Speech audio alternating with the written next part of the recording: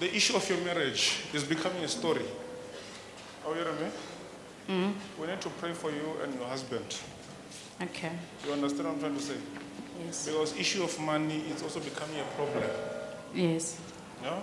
Yes. And I'm just seeing these funny arguments Yes. that are coming up between you and your spouse. What is he? Somewhere there at the back. That's why he's sitting there. Because coming to church is becoming a problem to him.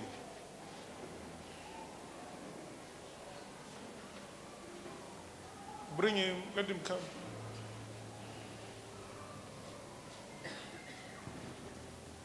Say amen.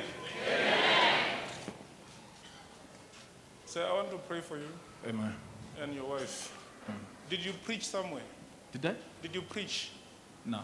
You never preached the word of God? I preached a long time, 20 years back maybe. 20 years back? Yeah. You're preaching the word of God? Yeah.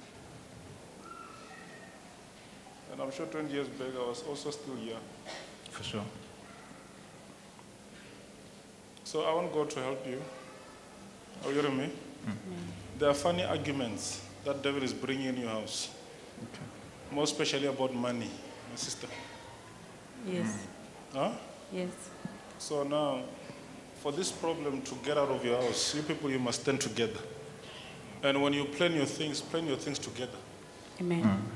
Are you hearing me? Yeah. Amen. So I want to pray for you, and God will stand with you. Amen.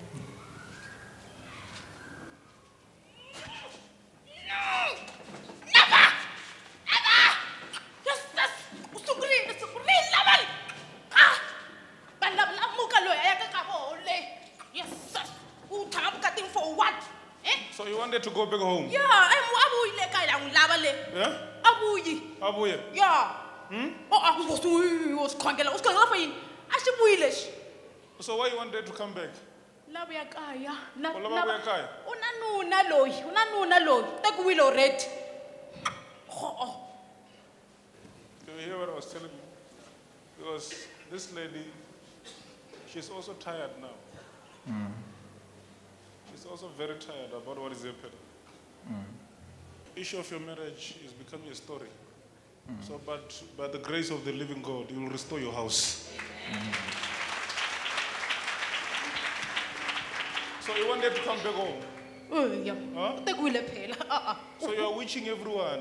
Yeah, in Cosles, just on me. Not so good, Quaso. Huh? Yeah. Olabashibuya nkwaso? In Quaso, is 3. Iwe man.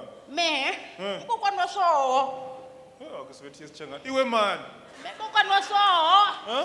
Asubuyi. Ashibuya? Yeah. Shibuya legui.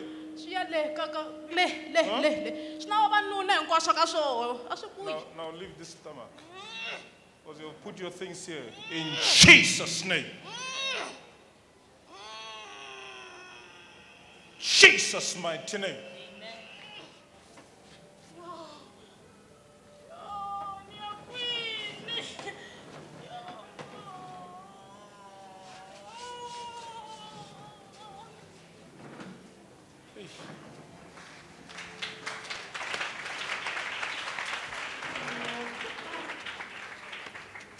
Also, they are attacking you now. You are becoming weak. Huh? Yeah, true. Speaking parables. Yeah. You are becoming weak. So, but God will fight for you. Amen. You're blessed.